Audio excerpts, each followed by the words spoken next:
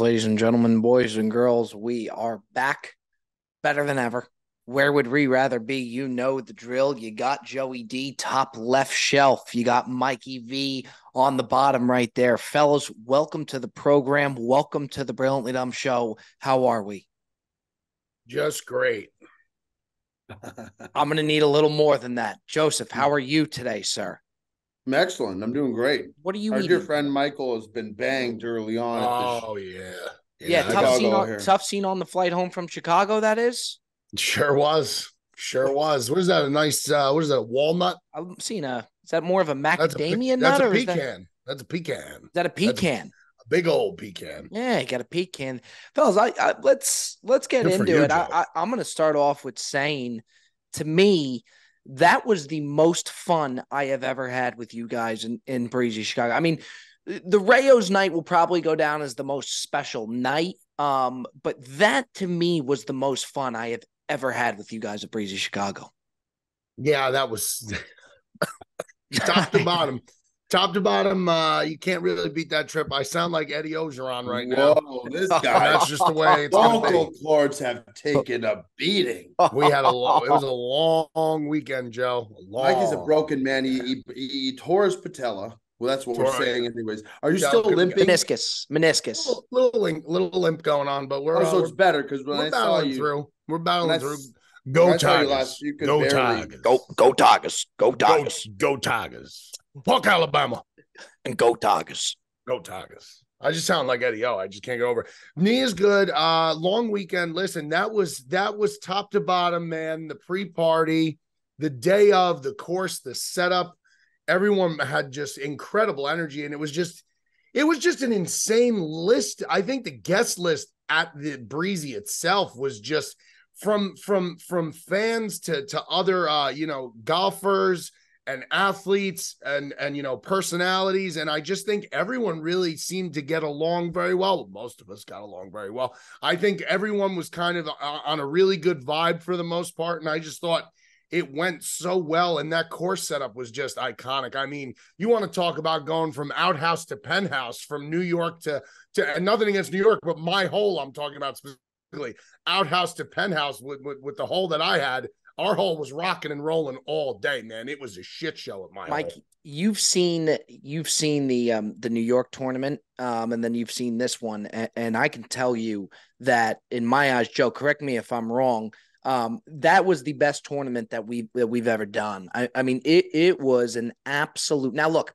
27 holes was a lot of holes. There was a time. Oh, it was a gauntlet. Yeah, that was the only thing that was That's the only thing. 27 was there was a time I was telling Joe, I got so hammered at my hole because I thought there was like an hour and a half left. Honest to God. Yeah. I had the same epiphany. I had the same epiphany. Yeah, I'm like, you know what? I know I'm hammered right now, but I can carry this into the awards there. Like, I'm okay. Yes.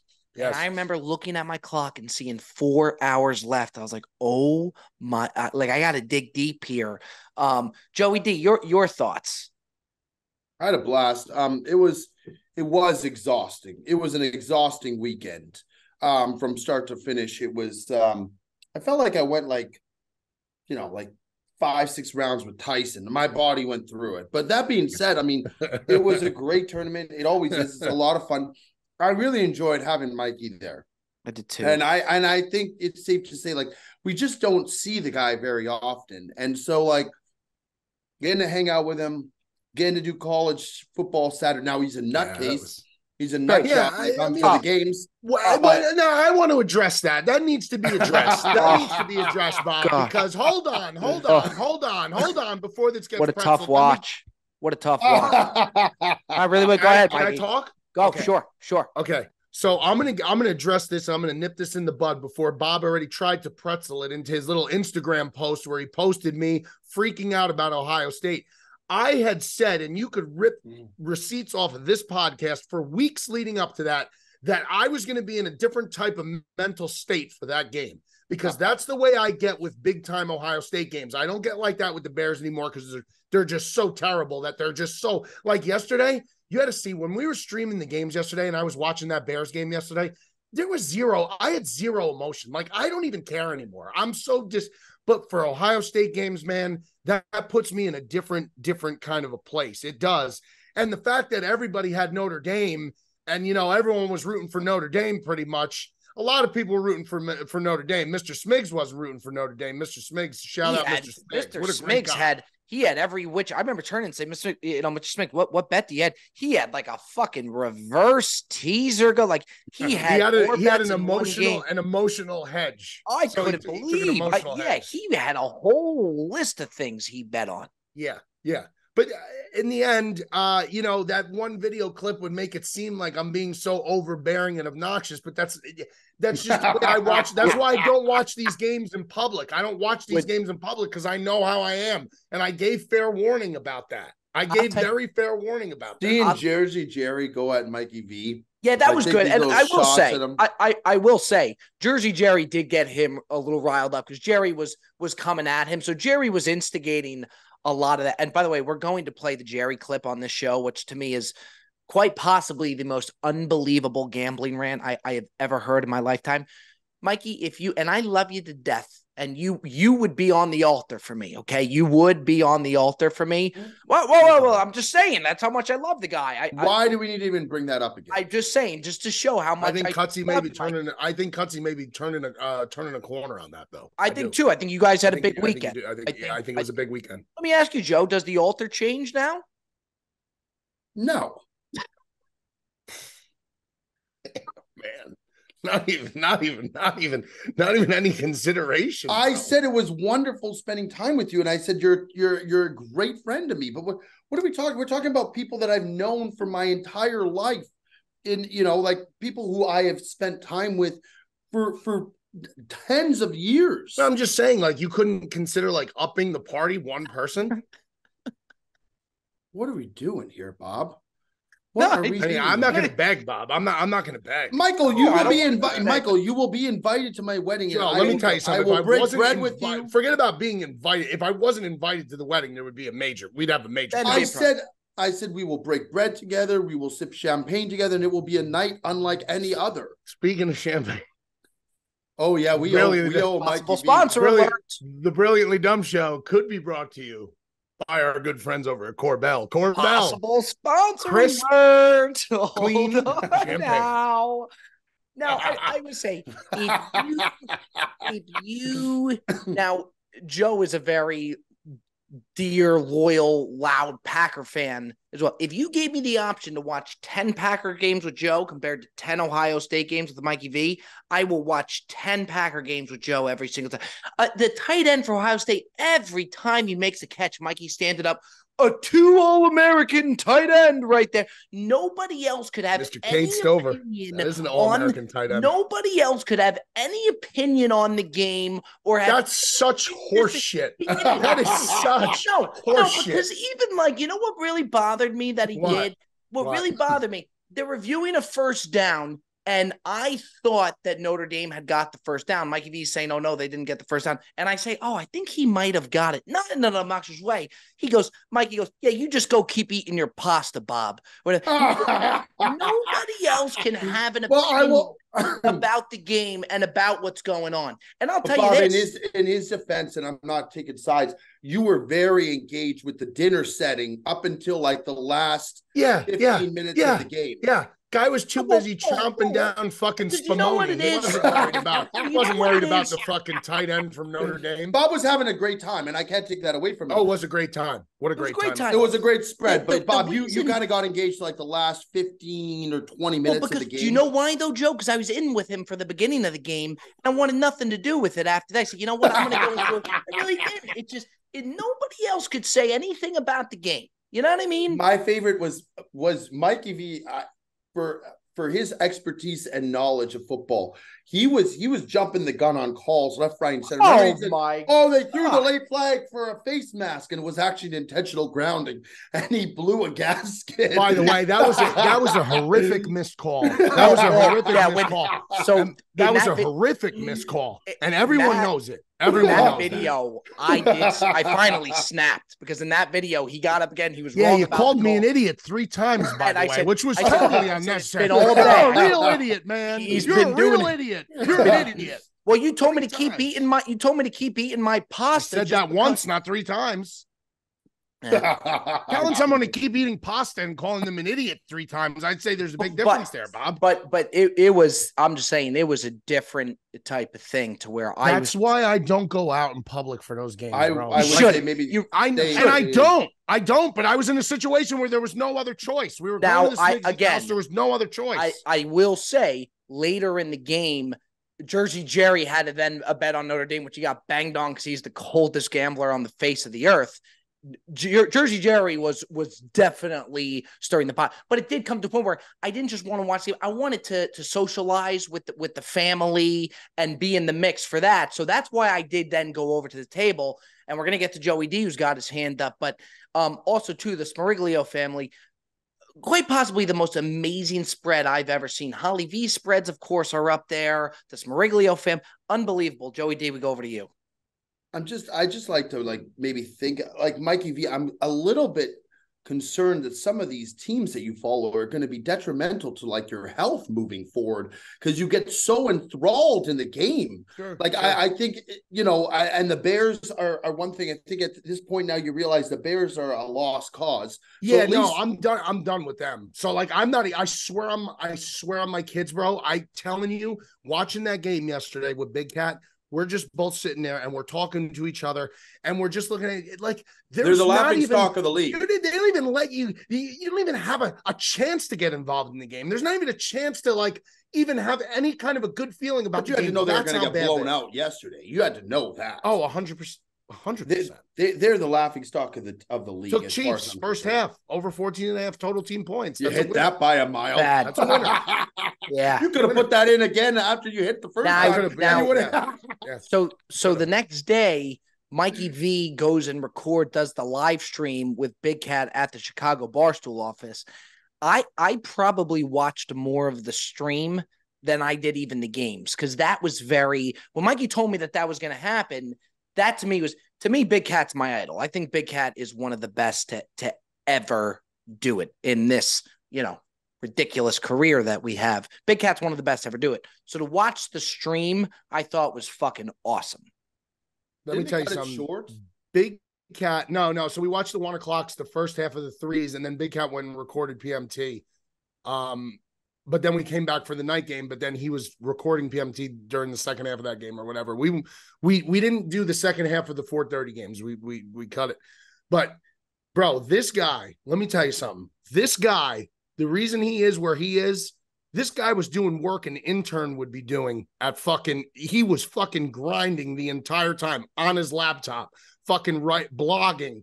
This really, you could see why he's made it to the point where he's made it because this guy is a fucking grinder, dude. And to be as involved in everything as he is and to still be doing that and to still be wanting to do all that work and still wanting to be recording a podcast at that hour and then still staying until the end of the night games and he's there at 11 o'clock in the morning. I mean, dude, I'm beat the fuck up from yesterday. That's a long day, especially being on that camera the whole day. That's a long, long day. Yeah, and then record a pod in the middle of that is just outrageous. I mean, yeah, good for him. Good for him. Yeah, and he's been doing it for such a long time, and he doesn't put himself above anybody.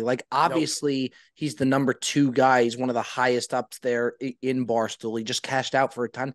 He's so humble, you would never know it. He doesn't put himself above anybody. I idolize the guy. I really do.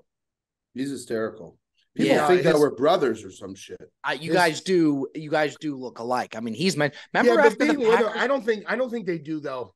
Now seeing him in person, they're very, very different. I think. I don't know. To me, anyway. I don't know. Once in a while, I could see it, but maybe not. I don't know. Not as much as I used to. I used to think that a lot, and then not so much anymore. I don't know.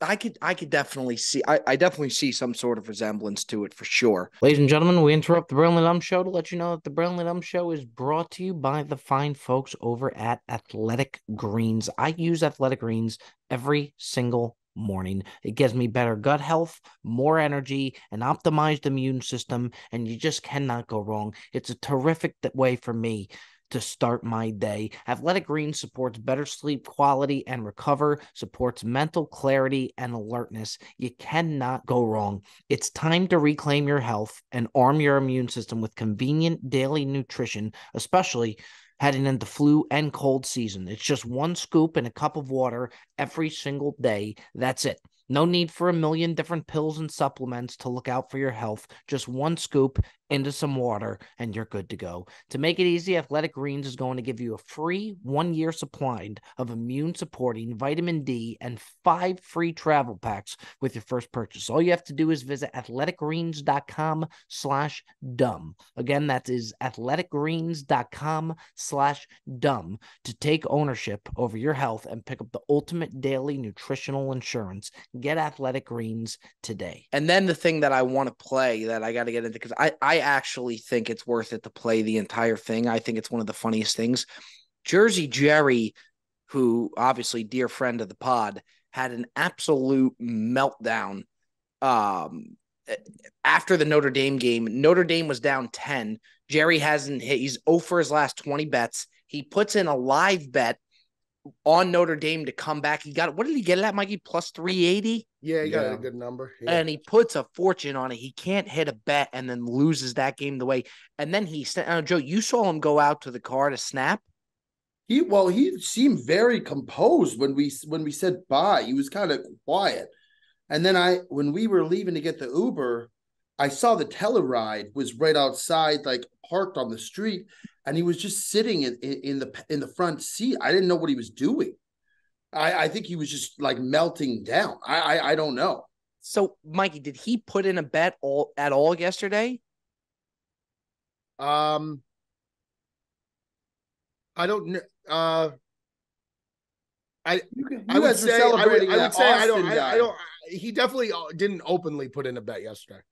Yeah, he. However, so that pick that we went nuts on the Barstool gambling page was Austin. He gave the Calvin Austin touchdown prop, and what happened was, Big Cat took Devontae Adams to score a touchdown, Calvin Austin to score a touchdown, over Calvin Austin total yards, over Devontae Adams total yards, and then Big Cat had a bunch of other stuff. But I had those 4 in a parlay. But what I thought I had done when I put the parlay in was anytime touchdown score. But I didn't. I accidentally put it in as first quarter touchdown score. So they had a score in the first quarter. No, Joe. That's better. So it was the first quarter. The odds were skyrocketed because of how much more difficult, obviously, that is to hit. so when that hit, I mean, I lost my mind. I mean, I went insane. Because that was a great hit. That was a great hit. So we're gonna play the Jersey Jerry clip. So then he goes, and I wish he had a camera on this so you could see his face. And I sent it to Joe and I had saw it. Jerry goes on just an all-time Jersey Jerry rant, and him announcing that he is going to quit gambling. And so we're going to go ahead and we're going to play that rant now. Big Ticket, if you could go ahead and fire that up. I gotta get this off my chest. I gotta get this off my fucking chest right now. Where'd my Twitter space go? All right. I gotta get this off my chest. And I really don't, listen, I really don't give a fuck who says what. I really don't give a fuck. Number one, I want to preface this by saying this. I'm the coldest gambler on the planet. That's number one. Number two, I want to say this. That's the worst beat of my whole entire career, sports gambling. That is the worst beat I ever fucking been through in my life. Everybody's talking about Ryan Day this, Ryan Day that, the post-game speech. I don't give a fuck what he said about the guy that got 1 foot in the grave already. I don't give a fuck about that part, okay? Did anybody see number 2 drop the interception? Did anybody see that? I mean, you couldn't have drew it up better. Notre Dame, listen, Notre Dame should be ashamed. They should be ashamed of that. They had no business losing that game the way they played tonight. They were incredible on defense. They ran the ball great. When they needed to make big plays, they made big plays. And listen, I'm not a Notre Dame fan. I'm not an Ohio State fan. I don't give a fuck about either team. I bet the wrong side. Yes. Yes, I did. But nobody besides me on Twitter is talking about this fucking Notre Dame number 2 collapsing and not making that fucking play. That's pathetic. That's disgusting. You're a safety for the Irish. The fighting Irish. You're supposed to have some sort of fucking hands. That was downright fucking embarrassing. Embarrassing. How do you allow that team to go down the field like they did? How do you give up 4th downs? How? How do you give up that fucking play, that pass, right by the goal line? How do you do it? That's the only place they can throw the ball in that situation. That was one of the worst beats I have ever witnessed in my entire life gambling. My entire life. So you know what you do when that happens? When a beat like that happens, you got to step away. You got to just step away. You got to just step away sometimes and say to yourself, when's enough enough?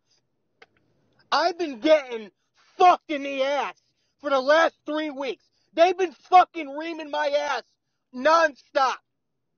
They've been fucking me so hard, I can't take it any longer. They've literally, the books, literally the last 3 weeks have said to themselves, oh, JJ, Jersey Jerry, Barstool Sports, that guy, yeah, bend him over, spread his ass cheeks as far as they can go, and let's fuck the shit out of him. Let's fuck him. That's what I've been going through for the last 3 weeks. I've been getting bad beat after bad beat after bad beat. So guess what? I'm sorry, Barstool Gambling Company. I can't do it no more. I just can't. I just can't do it anymore. It is that game is going to haunt me for the longest time ever. And it only gets worse. After a loss like that, it always gets worse. Always gets worse. That was one of the worst things I have ever been through in my entire life. In my entire life, that was one of the worst beats I have ever encountered. And people are mad. Oh, Jerry, they're just kids. They're not just kids. Shut the fuck up. They're not just kids. They're football players. They're men. M-E-N. You know what that spells? That spells men. Men. Grown men. They're not kids. Stop saying they're kids. Because they're not kids. They're men.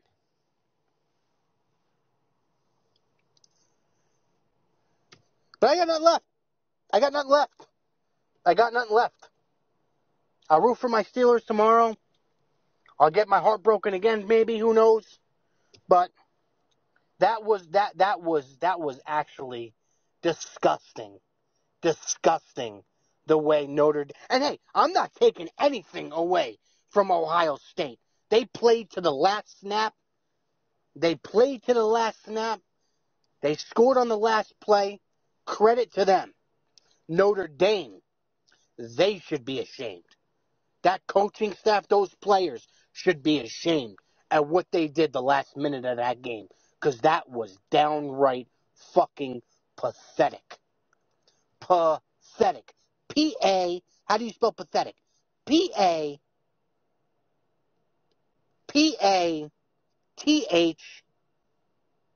Pathetic. Pathetic. That was pathetic. So, what do we do now? Well, parked in front of my house. We go inside. We take a shower. We shut the phone down. And we go to bed. And tomorrow's another day. But best believe me, I might have to make a statement. I'm retired. I'm retired from sports gambling. I'll say it now. I'm breaking news. You want to post it, post it. I'm retired from sports gambling. That's it. I'm just retired from sports gambling. It is what it is. Maybe I'll be back next year. Who knows? I've officially retired from sports gambling. I'll see you guys in the funny papers. Just in all, I mean, it's one of Mike. Have you heard the whole thing? So I haven't heard the whole thing, but I know from the first part of the clip was hysterical, and then the fact that yesterday he had like a graphic made up where it was like him on like he superimposed his face on something. He's like, I got one more in me. That was like the graphic. So he wanted to be back so bad yesterday, and he just held off. I mean, he held off as long as he could hold off. And then obviously his Steelers got the win last night, so that was good to see for him because it was fun rooting for them. Because I mean, it's just no fun rooting for my team anymore. And Bob, the Jets are in the same boat now with Wilson. It's like you don't even want to watch the game. I mean, it's like it's so brutal. At least the Jets Bobby had the under though. Yeah, I sure did. Good. Yeah, I Good. sure did. Good. Joey D has been ripping me pick after pick after pick. He's hot. He's really hot right now. And anytime there's an under, he knows to give me a call because the unders I could do it. There's nothing better to bet. I can't get enough. I like a little under tonight. I would love to do. You like the under tonight? I like the under in the Philly game. You do, huh? Game. I sure do. Okay. I'm thinking about giving it out as an only subs pick. Obviously, the game will be over by the time everyone hears this. So, but yeah, I'm kind of leaning towards the under. I'll have the final decision on that. But yeah, wow, Michael, we had a good day yesterday. You've been running good. 4-1 yesterday, NFL.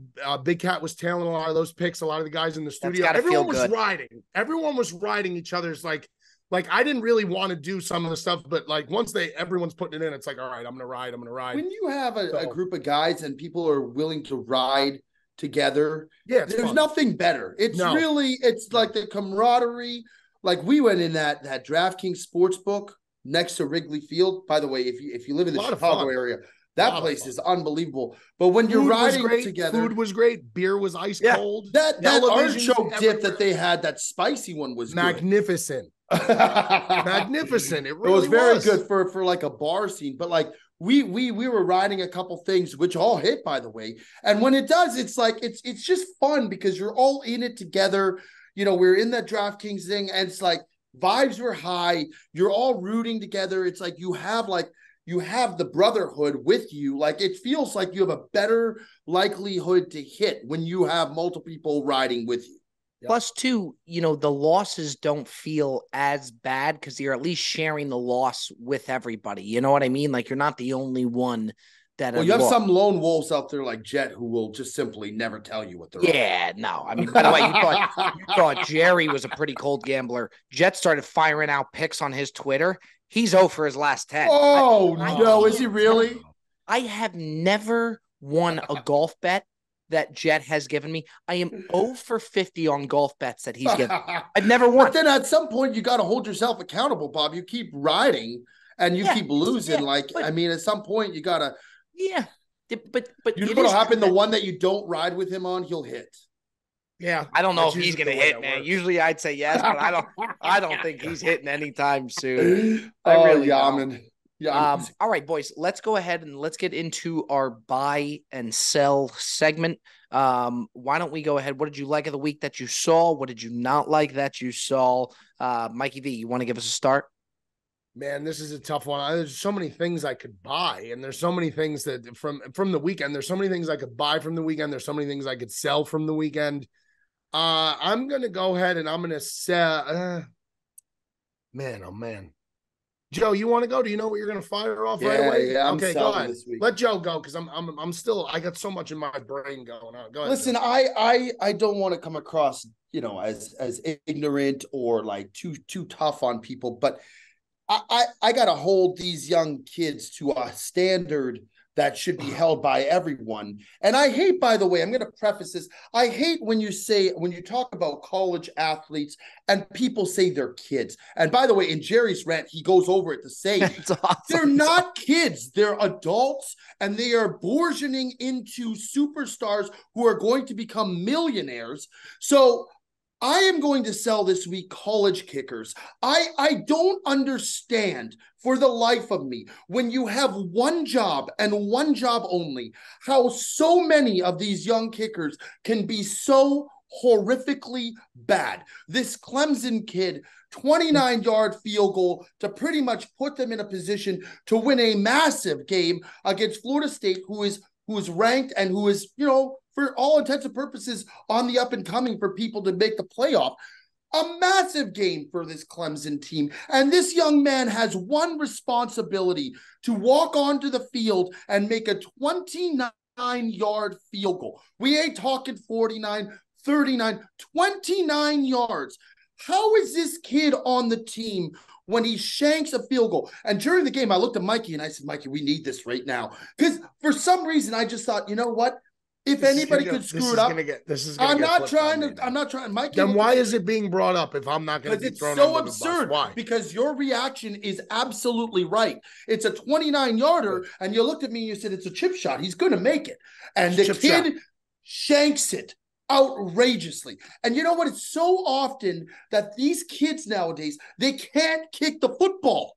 Like, I'm not even asking for a 40-yarder, a 29-yard field goal, and this kid loses the game for everybody. And I go on a tyranny, and everybody's like, oh, it's just a kid, he missed. No, it's more than that. This is a massive game for the program, for the school, for everything. And this kid should be ashamed of himself. And it's not just him; it's kickers all around the country who are just absolutely brutal. How they're making these teams, I don't understand. You have one job. Meanwhile, the quarterback has to throw, run, duck, dodge, dive, freaking everything else. And all these kids need to do is kick a field goal through the post. Mikey, what did Gutsy, and I've heard him say it before, what did he get up and yell at TV?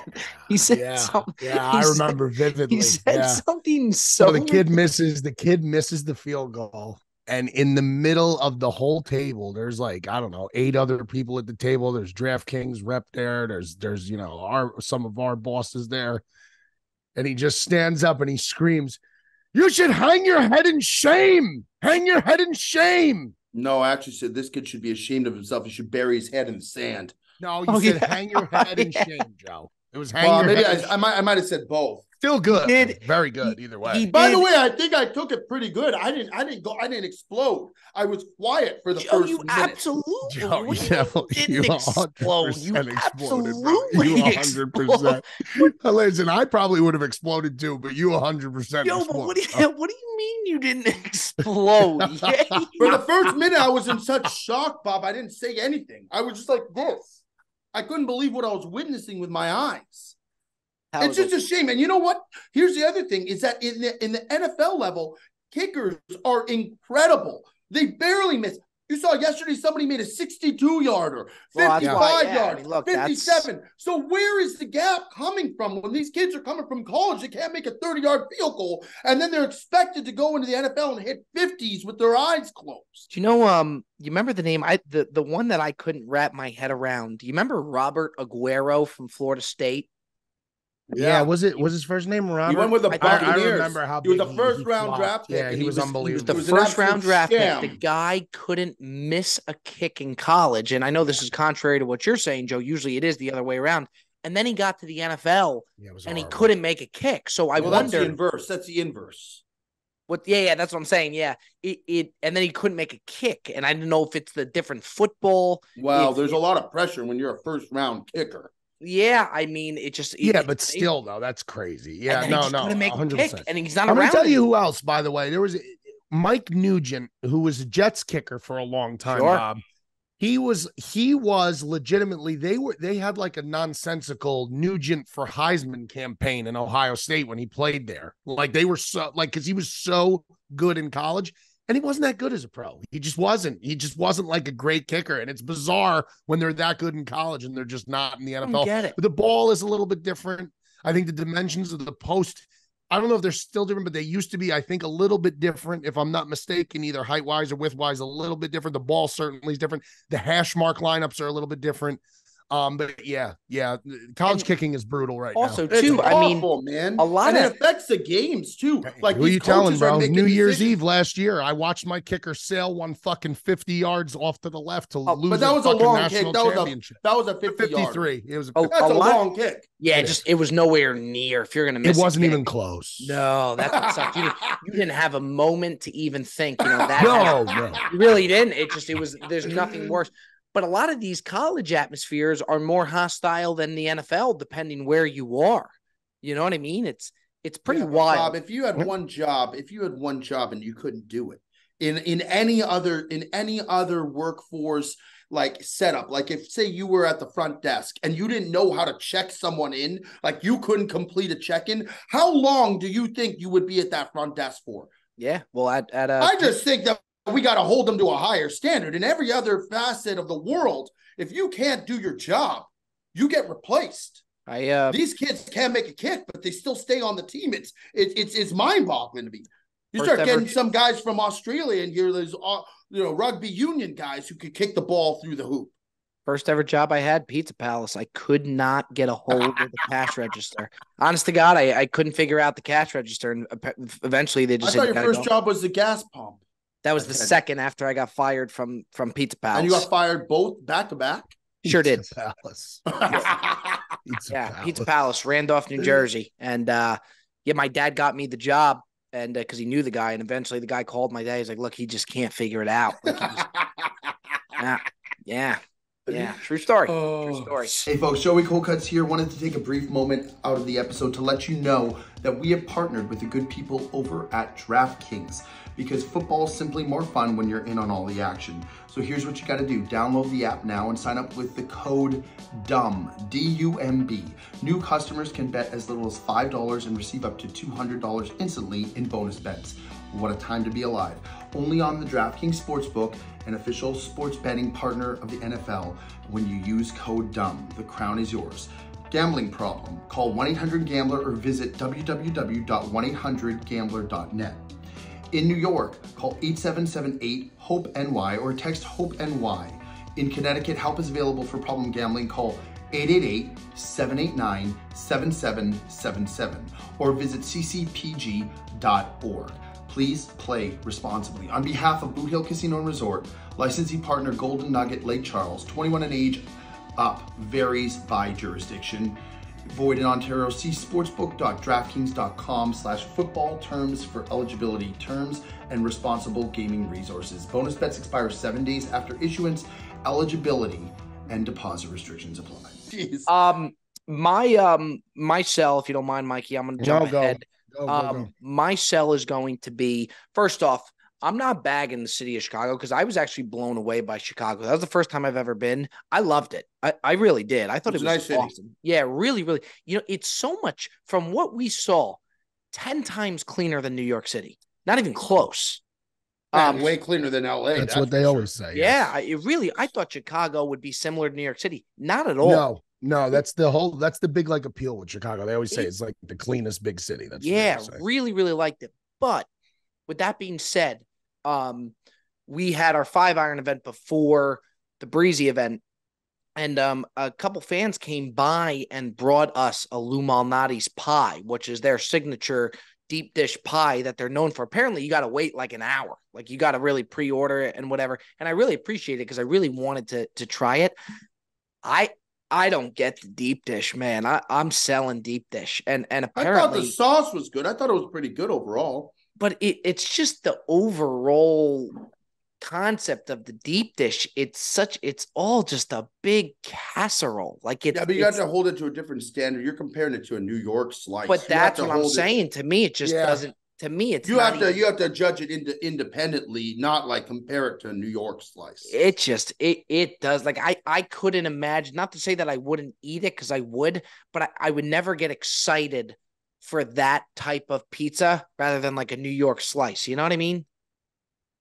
I think that if you're not into that, now I think that the dough itself, I think a lot of people get like they freaked out the deep dish, like the dough is going to be too doughy. I actually think the phyllo dough or whatever dough that is that they use is actually, it's not bad. I think it's very like fluffy and light, as opposed to like you think it's too thick when you're going to bite into it. It's not like eating a Sicilian pie out here.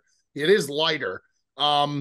But yeah, I'll just never be a deep dish person ever. I like thin crust pizza. I always will. I mean, I'll eat the deep dish. Don't get me wrong, and I'll enjoy it. But I 100% prefer regular thin sliced New York style. Not even close.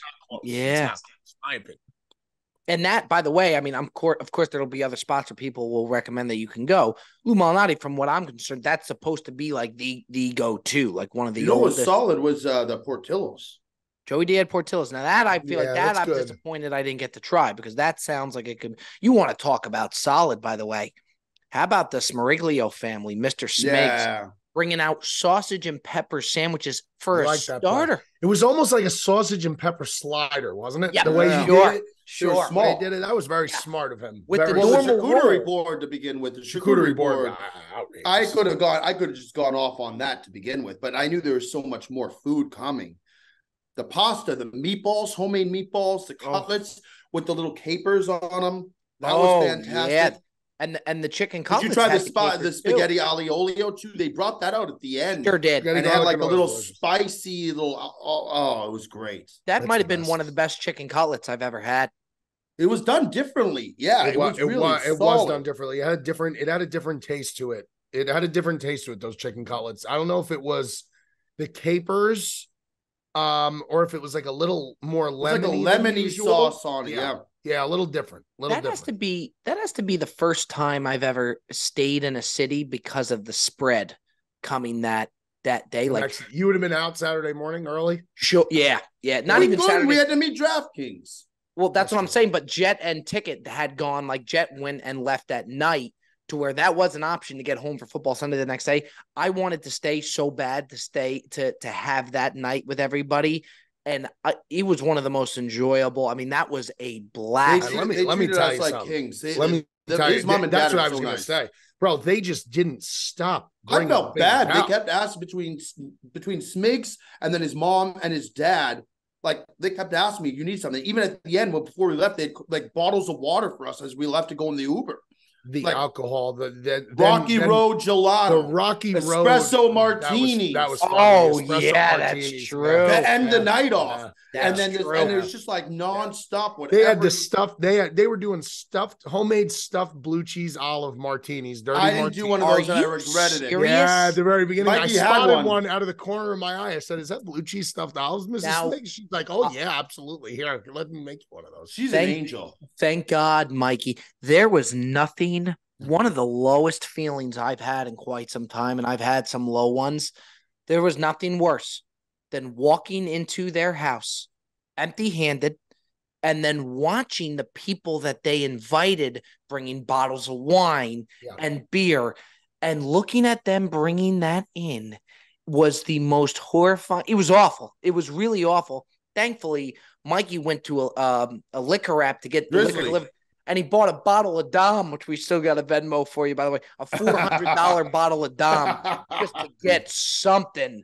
And you know what, though? So here was the thing with that, though. People got to understand. We went to that meeting with DraftKings, and then it's an hour ride from Wrigleyville to the Smiggs' house. We couldn't go back to the hotel. We certainly couldn't find a liquor store. We had no idea where we were. We could barely get the Uber. We couldn't even be. Yeah, right. We could barely get an Uber. And by the way, that Uber driver, man. Screw that. That was obnoxious. Driver, it was obnoxious. It was obnoxious, Bob. He was driving. You got to explain the story. He was driving a van that he treated like it was a Rolls Royce. Yeah, right. And meanwhile, there was empty bottles of water all over the floor. Right. Mikey opens the door to get in the front seat. I opened the door. And just by the way, the shit out of it on the curb. Okay, because the curbs in Chicago, as we know now, are like double regulation height curbs. I found that out the hard way. Right? so I opened the door. It barely scrapes the bottom of the door. The guy jumped out of the car. He ran around. Like he was driving a G-Wagon. Now, no disrespect. I would never intentionally try and ding your car up, whether it was a 97 Camry or a brand new Escalade. I wouldn't try. I would never do it intentionally. He jumped out of that car and gave me a look and muttered. Well, no, he didn't even say it. He said, "Oh my God." Yeah. And ran around. And I looked at it. There was not even a single scrape. There was nothing. So then when I got into the car and I see all the empty bottles all over the floor, I go, "Here, is this yours?" And I handed it to him. I didn't hear that. Made a comment to now. He said, "Here, is this yours? I didn't want to step on your bottle and damage your bottle." I didn't say there was nothing about damaging the bottle, Bob. That's an addition. That's an add-on.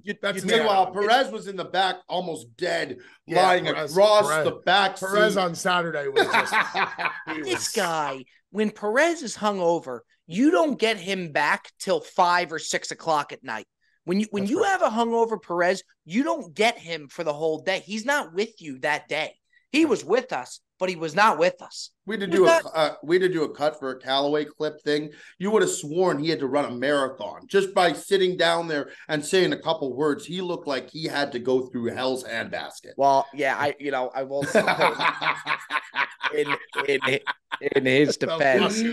Oh man, poor guy was struggling. Yeah, I was so. He should get a sponsorship with Pedialyte. Joe, we will. He could be the spokesperson for Pedialyte. Perez. We will take anything. I tell you what, I might have another fish on the line. By the way, what's the other fish? We got another spot.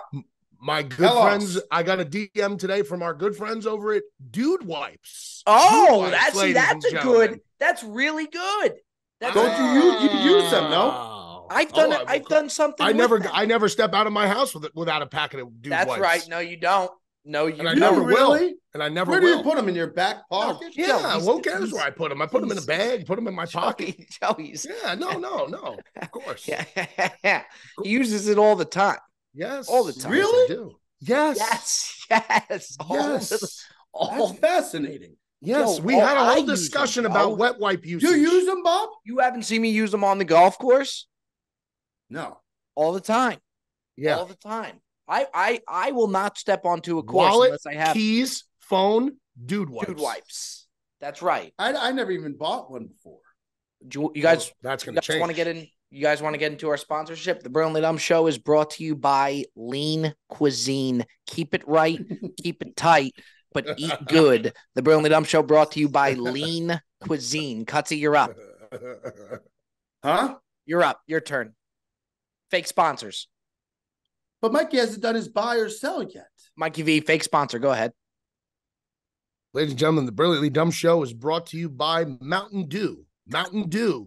Do the do or don't do the do, but when you're with us, do the do. Joey D, go ahead. Brilliantly Dumb Show is presented to you by Budget Break-In Muffler. Budget, Bob. Budget. I don't know, but what are we doing here, man? Budget. That's what we're going to do. Every single week, we're going to do fake sponsors till we could get a Corbell, till we could get a Dude Wipes. Mikey V, buy or sell. It's almost depressing, by the way, that we're doing it. It is. Oh, yeah, it is. Yeah, it is. But you know what? I'm telling you, we got some talking to do. We're going to get something. We're going to get something. I need those addresses, by the way. Side note. Anyway, so I'm going to sell based off of my experience today in the airport. I documented it today in the airport. I'm not talking the delays and the gate changes. That's one thing. O'Hare's a nightmare. Everyone knows this. Everyone says it. But this guy on this plane who delayed the flight even more because he bought a seat for his musical instrument. Let me just say this, man. Like, I get it. That cello. So the guy had a cello, and I put the picture up there. And if you saw the picture, it's massive. It's like bigger than this guy. But I mean, like, I understand maybe you're afraid to check it, but there's got to be some kind of like limit to what we're allowed to do on these planes, because these planes just aren't built to accommodate things like that. They're just not. You could barely fit a person in a coach seat, let alone a baby grand piano that you're carrying around on your back. I thought it was a cello. It was a cello, Joe. I'm just saying the thing is so massive, it looked like a baby grand piano on this guy's back. Now the guy, so here's the thing. Guy sits down and coach, and all of a sudden, captain says, "We're ready for takeoff. We're ready to go. Sorry about all the delays today." I'm like, "Fuck yes, let's go."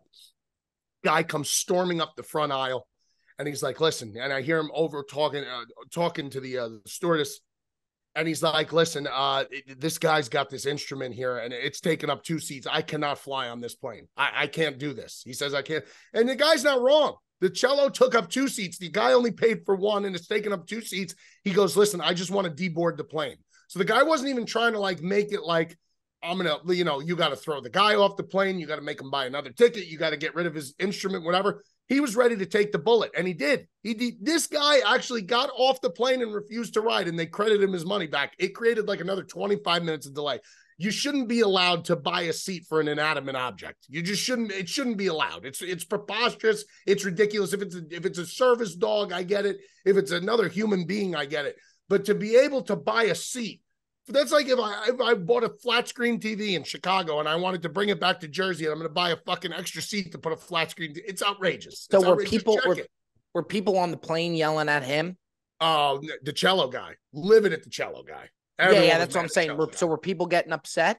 Well, it was all the way in the back. I didn't hear the extra chatter. I only heard the guy who got screwed out of his seat. But I got to tell you this, I'm sure they weren't happy with cello guy. I can tell you that. Yeah, I mean, look, but how is he supposed to travel with his?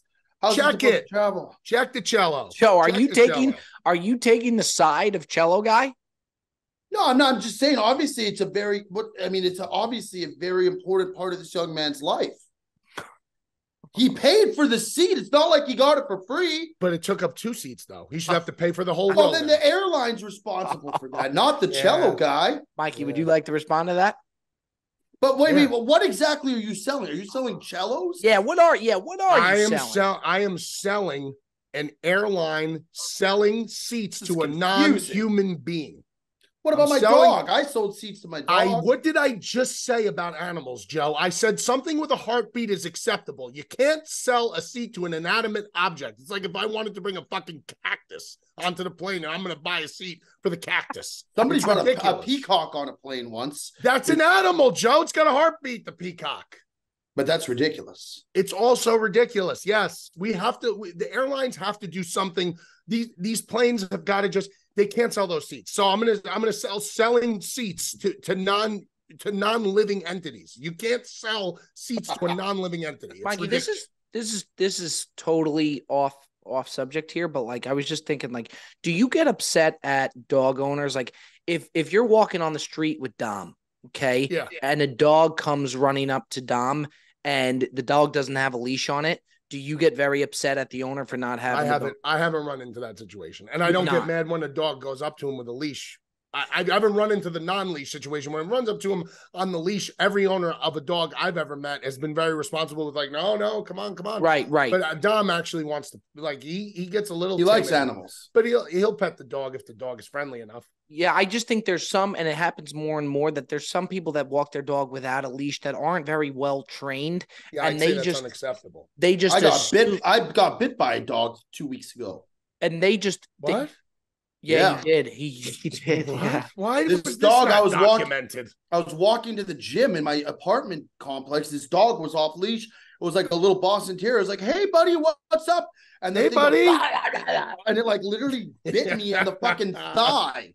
I was ready to kick the thing off, and the owner was like, "No, Winston, no." And I was like, I didn't realize it had bitten me. And then I walked by and I had 2 little pierce marks on my thigh. Yeah. Wow. I was worried I might get rabies. I had to put some polysporin on it. But you're right. Polysporin? Neosporin? No, I think it's called polysporin. It's like that cream that prevents any kind of infections or shit. Neosporin. Right? I think you're mistaken here, Michael. That might be the Canadian version, is the polysporin. It might be. and the fact that the dog biting incident was not documented. It's different stuff. Polysporin versus neons. Polysporin is a double antibiotic available in various formulations, like ointments and gels. Okay, good. Glad we cleared that up. All right. Maybe I wish we had more on the dog biting. Mikey, did you see my tweet from I was flying into Chicago with Joey D? And do you believe this guy, seriously, Michael, turned to me and goes, "Bob, I got to go to the bathroom. Do you know where's the bathroom?" He asked me where the bathroom is on the plane. on the plane. Yeah, I saw the and tweet. I looked at him and I well, said, sometimes amazing. it's at the front and sometimes it's at the back. Absolutely. And sometimes they don't let you use the one in the front. And Bob had already been to the bathroom, so I thought it was a fair question. When you walk down the aisle of a plane, I said this at Smig's house, you might as well be walking. It's like walking down like 10 miles. There's people there. The plane's moving. You're trying not to bump into people. It's a tedious, it's not an enjoyable walk to the point where I won't go to the bathroom on the plane unless it's a dire straits. Well, you know my feeling about airplane bathrooms, so. Yeah, Mikey took another picture. Can we put up, can you go ahead and put up the picture of Mikey V flying on the plane? And that was worse than the last time. Bob, what about him trying to walk through the hotel lot, like the corridor? Yeah, his head was almost at the roof. The sprinkler could have given him a concussion. There's a picture that somebody sent me from the Barstool stream yesterday when that touchdown was scored, where Jersey Jerry's standing up, and you could see that's Big Jersey Cat. Jerry Big Cat put that picture up. Yeah. What's that?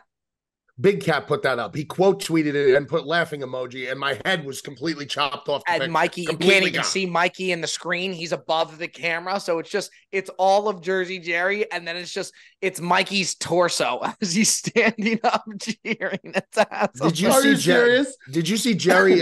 He addressed that directly today. He tweeted about that. Oh, he did. Well, yeah. He said. He goes, for all of you who said I'm short yesterday, I have a fun fact for you guys. The guy I was sitting next to at Bear Down Cuz is 6'7". I don't know what else you want from me. I can't magically grow. That's what Jerry put out. I tell you, man, after seeing the Don, seeing Jersey Don's Jerry, great, I said to Joe, I miss that guy so much, dude. I really do. To me, he's one of the funniest human beings I've ever met in my life. I was shocked how well behaved his kid is.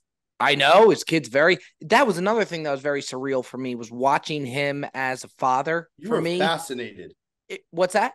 You were fascinated. You couldn't stop watching. I really was. That was a really cool experience. It really was. Will you be fascinated when I have kids? Joe. Oh, yeah. Yeah. I will be. Oh, yeah. And what do you mean, oh, yeah, Mikey? Oh, you don't think I'll be a great dad? Joe. That's not the point. I just can't wait to watch it. That will be the greatest show on turf. You're going to be a great dad. I have no doubt about that. I have no doubt about that. I just think I mean, no matter, you're never going to be prepared for as much as you think you're going to be prepared. You're not. So it's going to just be funny to watch. There's going to be so many crazy things that happen. It's just nuts. I mean, me and Jerry, when Jerry told me that he was going to have a kid, we talked about content right away, how good content would be. I think it would be even better for Joe. Yeah. Michael? Yeah. Yeah. I mean, you think about some of the things that Joe would say to the child on camera, and I think it would just be hysterical. The way I'm curious to see how Joe will talk to the kid, to the baby, because I know the way he talks to my children. Well behaved. Yeah. I'll make sure my children are very well behaved. He's going to be feeding the baby like king crab when the baby's like 2 years old, and all types of beluga caviar. That'll be a fun watch. Okay, today, fellas, let's head on over to our top 5. Today we are doing top 5 movie villains. This is somehow, some way, this is my recommended. You came up with this?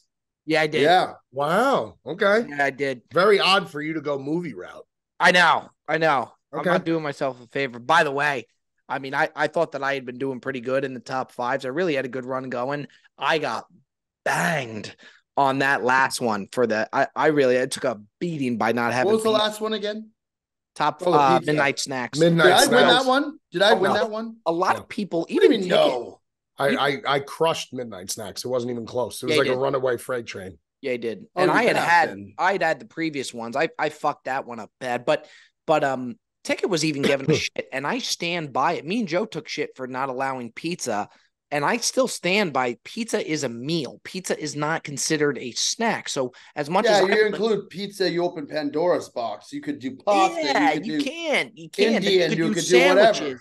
No, because you know why I disagree with that, because pasta pizza is a snack. Once it's been consumed as the regular meal and it's just laying around and now it's cold pizza, it is a snack because couple reasons. You don't need utensils. Once you have to get utensils, that makes it a non-snack.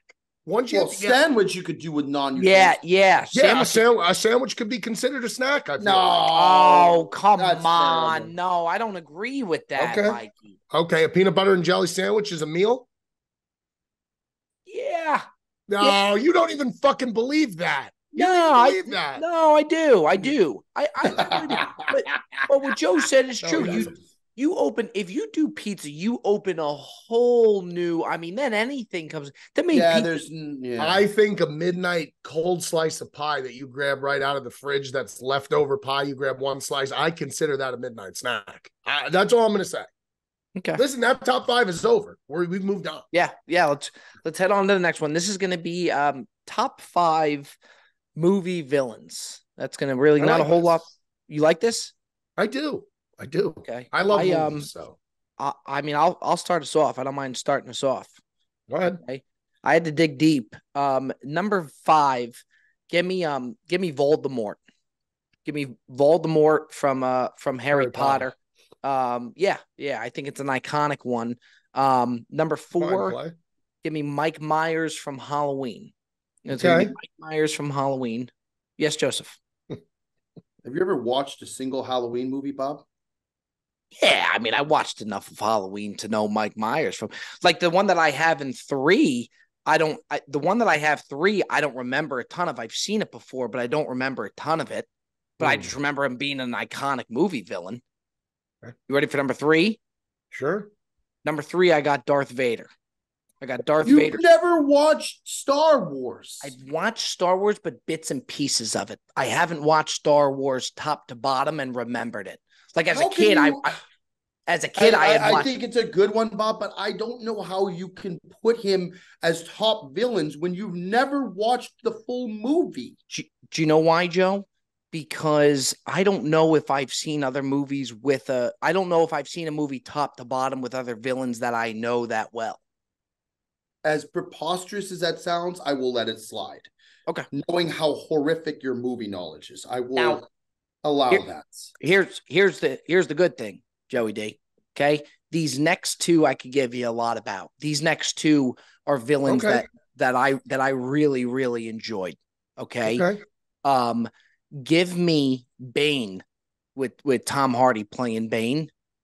That, to me, I loved. That I thought was great. And then number 1, my all-time favorite, Dark Knight Joker. That's fine. It's a good play. Heath Ledger. Yeah, I know. Okay. I know. Bane is a terrible one. Is it really? Yeah, I don't know. Of all time, he's not a very good villain. Oh, I thought he was terrific. I loved that. I thought he was terrific. Okay. All right. Okay. Didn't go over well as I think people. Well, I just think that people are gonna. Thank God, Joe. Thank God he had Joker at 1. Joker's a very good one. Yeah, because if he had but I'm saying if he had Bane and then didn't back it up with Joker, I figured. I know when he said 2, I figured one of those was Joker. I thought Bane would be notoriously loved. People love him. No. Bob, he's not that great a villain. Maybe he might have been good in the movie, but have you ever heard of Bane in the Batman? You think of the Batman villains. You think Joker, Catwoman, Penguin, maybe Riddler, maybe even Two-Face. Bane doesn't come till like way later. Mikey, would you disagree with me? I don't. Bane? No, I don't. I'm fully backing that play. The play of the take, I should say, of Bane. Yeah. Listen, I get it. I get why you're saying it. I think it's high number 1. I just think there's better villains than that. I think that movie was considered like the worst one of all the Nolan Batman movies. Wow. Yeah. I don't know why I would recommend that top 5. That went awful. That really did. It's a good top 5. I have no issue with Voldemort, Mike Myers, Joker, or Darth Vader at all. But Joe said, and I get it. I don't know a ton about Voldemort. I don't know a ton. Like, I know enough, but I don't know a ton. Yeah, that went real bad. Mikey V, will go to you. Damn. Do you know the backstory behind Darth Vader?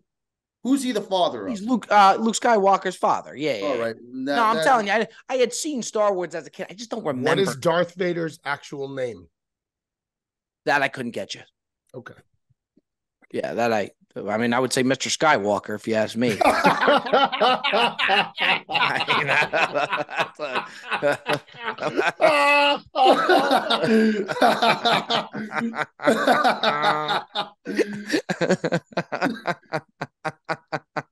Oh my God.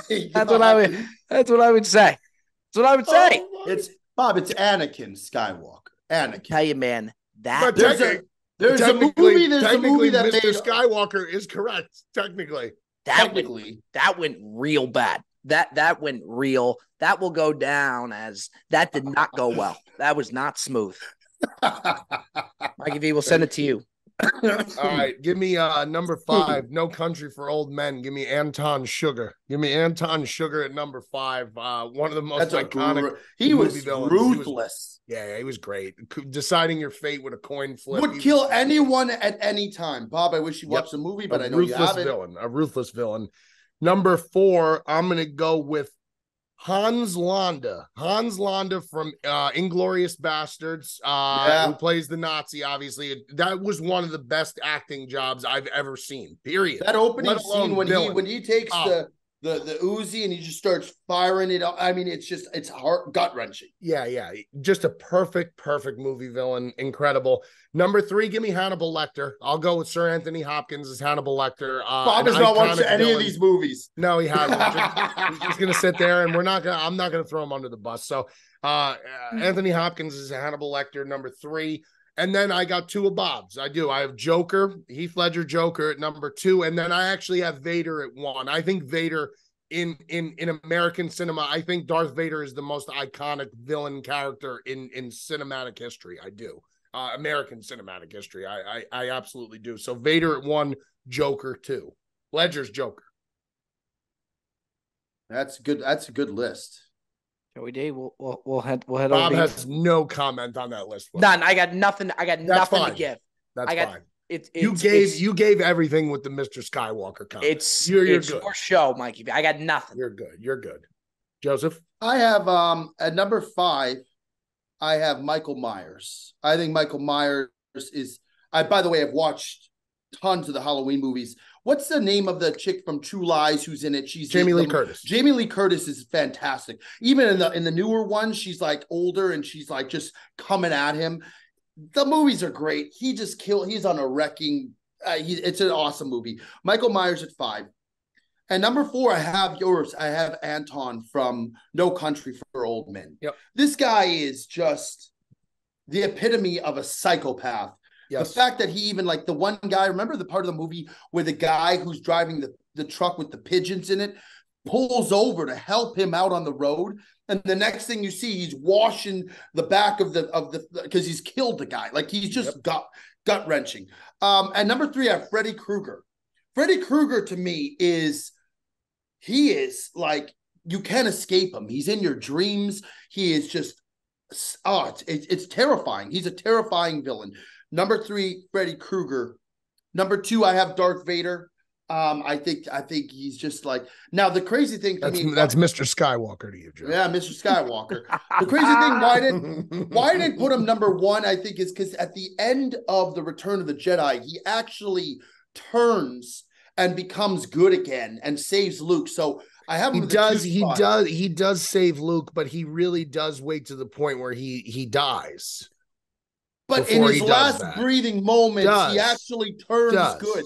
So that's why I don't have a number 1. At number 1, I have Joker, and I think the best Joker performance is Heath Ledger. That being said, I do think that the new Joker that was done by Joaquin Phoenix was more of a dark, like, very depressing, psychotic role, which was fantastic as well. But yeah, Joker to me, he's just no matter who he's played by, even just his presence, he's just evil. I know his entire existence is to kill Batman. It's a perfect role. And then I put for honorable mention, I put actually, it was tough because I went back and forth on this, but I actually put, I was thinking about putting Hannibal Lecter. I actually put Jack Torrance from The Shining. That's a good one. That's a real good one. I put him as my honorable mention. I thought, by the way, you want to talk good performances? Jack Nicholson. I mean, Jack Nicholson. Yeah, I mean, come on. Amazing. Yeah. And by the way, Bob, that is a movie. When we talked about it, by the way, Mikey V and I talked about this, which we should introduce in a later episode. We are going to start making movie suggestions for Bob, like must-watch movies. Like regardless, that if it comes up in conversation or passing, right, no need for a review. No need for a review. No reviews. Just 10 movies that I should see, just so I can get a part of the conversation. Correct. Yeah, look, Correct. We're looking out for you. I have nothing to offer this conversation, and it sucks. It's a shitty feeling. Honorable mention, I got the Monstars from Space Jam. Oh my God. Because look, Space Jam's one. Space Jam's one of my God. Say what you want. You can laugh all you want. You can laugh all you want. Space Jam's an all-timer, man. The Monstars weren't bad, though, really. It was the guy, the head guy. They were bad. No, it was the guy making them do all that. They were actually all right. The Monstars were scumbags. These guys were total scum. They played dirty. They made the guy made them. He was holding them captive on Moron Mountain or whatever it was. Regardless of who they were made for, they were scumbags. Yeah, there's a lot of scumbag parents out there who created scumbags, but the kid's still a scumbag. Bob's list for, I can't believe you suggested this. This is hilarious. I know. What a bonehead move, man. I should. It's a great top 5. Yeah, no, I'm glad you guys are enjoying it. Honorable mention for me. It was a toss up really between 3 guys, but I'm gonna go with Hans Gruber. I'm gonna go with Hans Gruber, who's the villain from the original Die Hard. Obviously, one of my favorite movies of all time, and he's just an iconic villain. So, any issues with that? No, I think that's a good one. You know who else I was going to do? And Bob again wouldn't. There's no chance Bob has ever watched this movie, but it's a classic, and she is awful. And it just makes you want to hate her. Have you ever watched One Flew Over the Cuckoo's Nest? Nurse Ratched. Yeah. Oh, actually, she is. My dad showed me that. Horrific. Oh, there you go. My dad had showed me. You watched that movie? Yeah, Jack Nicholson. Nicholson. Jack Nicholson would be the golfer. Yeah, that's a real tough look. What a tough One Flew Over the Cuckoo's Nest featuring the Golden Bear. The old Ohio State Buckeye. That was tough, man. PGA approved. What a tough 10 minutes that was. That was a tough 10. That really was. That was a tough 10. Ladies and gentlemen, fellas, I tell you, that was an all-time weekend for the boys. More comment to come, but content to come. Joey D's got his hand up. Joey D. I just want to say none of us actually bought this, but we would all collectively agree if we had to buy one thing, the Breezy Invitational tournaments are a must buy. Must buy. You know what's so nice? Knowing that people spend a lot of money for these things, and when you see that they're and you feel that they are truly bought in, that they're getting their money's worth, and with the open bar the night prior and how much fun people were having, that's a very fulfilling feeling, because you get worried going into it. You want it to be worth it. That was unbelievable. It was great seeing you boys. I love you boys. I appreciate you boys. Like, comment, subscribe to the Brilliantly Dumb Show. We will see you next time.